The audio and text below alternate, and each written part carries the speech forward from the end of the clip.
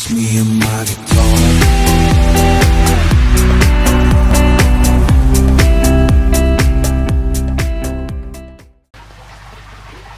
Hey, what's happening guys? It's Mark back here on Mark's Aquatics.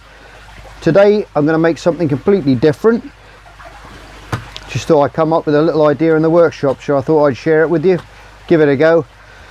If you remember the shrimp trees we made last time, which were a pretty good success I think, this time I'm going to make something a little bit different. What we got here, a bit of packing plastic. I'm going to cut myself a square of that off. Stick that to one side. Now we've got to shape that into a little ball. So we just snip the corners off. Like we do. And just keep working your way around and make yourself a little tennis ball shape.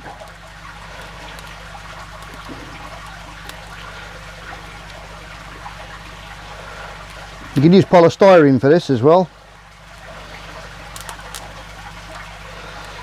It ain't going to poison your tank, so don't worry about that. I've used this stuff before as for standing filters on or skimmers on.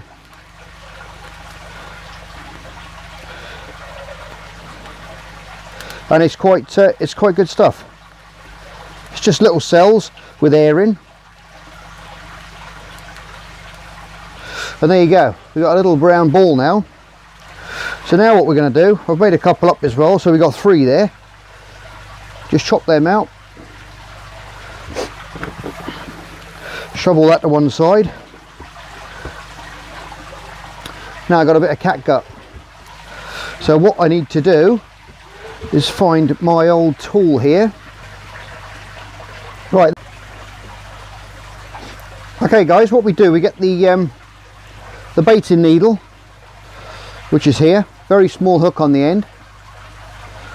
Now then, what we do is we shove that through there, right through the centre, so it's on there like that.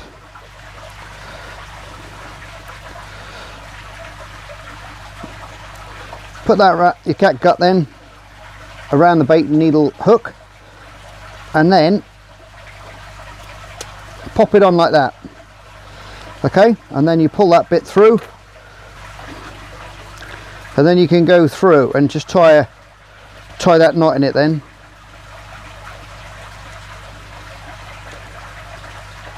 You don't need any fancy knots on there. Then once that's tight, get your scissors and chop that end off there.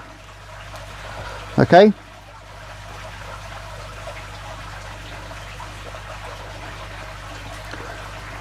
and so you've got that hanging on there.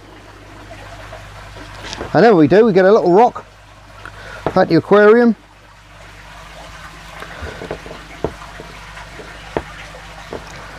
cut your catgut off at a tidy length.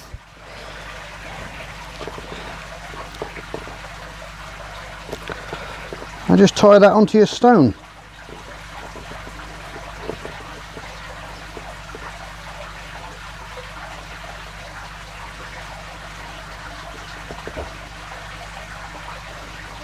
Now if you actually hold that and pull it around the rock and hold the other end, it'll tighten it up onto the rock itself, okay? Because sometimes the knot with the catgut will undo slightly. But by doing that, it'll hold on there. So there you go.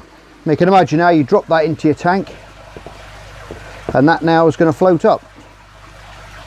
I'll just wrap it around the rock a little bit just to make it a bit shorter, just so you can kind of see how it works. And that's going to float up there like a little football in your tank. So then all your fish are going to come along, they're going to knock that, and it's going to go all over the place. They're going to have a right game and laughs with that. It depends what you put on it. For this one, we're going to put some of the shrimp powder on it that we put onto the sticks that we made the shrimp lollies, the shrimp trees. We're going to use some of that on there with a bit of egg white. Dry that on there, and then we'll chuck it in the tank and see what they make of it. It'll make Okay guys, we're back into the kitchen now. I've got the powder. Have a look at that. Go back on the video if you didn't see the one about the shrimp lollies.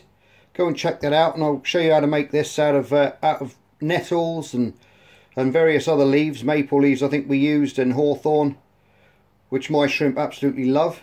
So we made that. Smells quite nice as well. Make a cup of tea out of it, maybe. I don't know. Try it. People make tea out of everything these days. So right, so what I think, this is the ball. That's on the stone. So it's going to act like your little avatar floating garden for food. That's what I thought. So I thought we'd, you got the egg white in here. So we're just going to paint a very, very thin layer of this on. Just so these leaves stick to it. Go all the way over.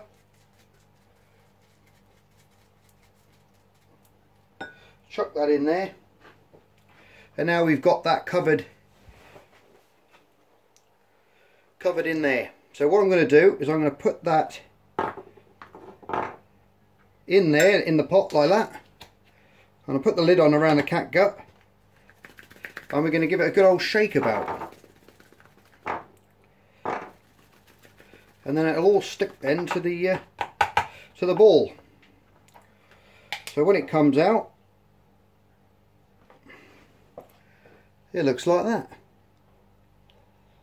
There you go. Looks like a little planet. Planet algae. Right.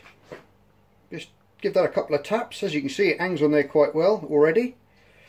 We'll put that down. Well, I think what we're going to do now is we'll let that dry. First, see that this is very, very dry, so it's going to stick to that the egg quite well, and it's going to stick to it, and it's going to harden quite quick. I don't know if you've ever left egg, or you've seen egg which is dried out. It goes like a transparent clear. I think that's what they actually make the shrimp sticks out of, because if you look at the ingredients on how they make them, this is egg powder. So I assume that they just mix it up, whisk it up with spirulina and stuff like that, and then they actually just dip the sticks into it. So they're very, very cheaply made, and this is a really good way of making them. I mean, if you want to use spirulina powder and mix that in with that as well, better still. You could also mix nori with it, which is the seaweed. You can blend that up. That blends up into a powder really well. Add that to your pot of magic stuff, and like you say, you can put a thin film of egg on anything, dip it in, and make something different. I mean, I look at it. I look at my fish tanks every day, and I think, oh, what can I do just to make something, just to put something different in there in the evenings? I'll come home, or I might coat a little pebble with it, or you know, a bit of egg on there, dip it in, and just drop it in the tank, and just to see what the fish make of it and the shrimp make of it.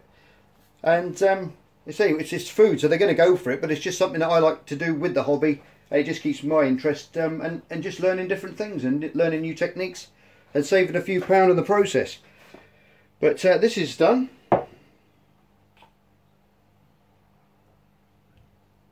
Still a bit damp.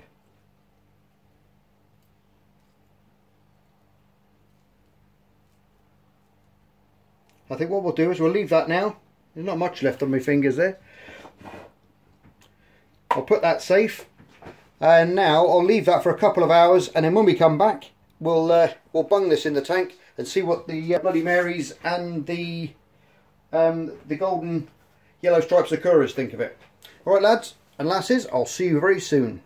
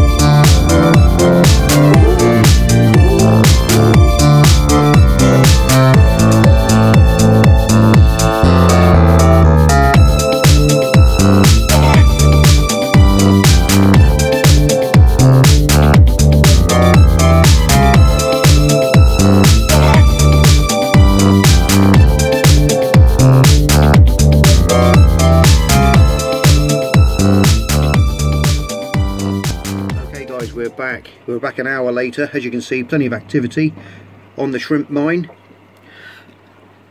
Like I say, I do apologise for the tank. I'm having a bit of light issue here, so we've got a bit of algae and a little bit of GenChem, which I put in there yesterday as well, which hasn't properly cleared up yet. But yeah, good little fun project to make as well, to stick in your tank. Keeps the snails off, and just a bit of fun really. Hope you enjoyed the video. Please like, share and subscribe, and if you're new to the videos, pop back and have a look at some of the other ones that I've done, and it might encourage you to subscribe. Alright guys, love you all, you're all stars, and I'll see you on the next one. Bye for now. Just me and my guitar.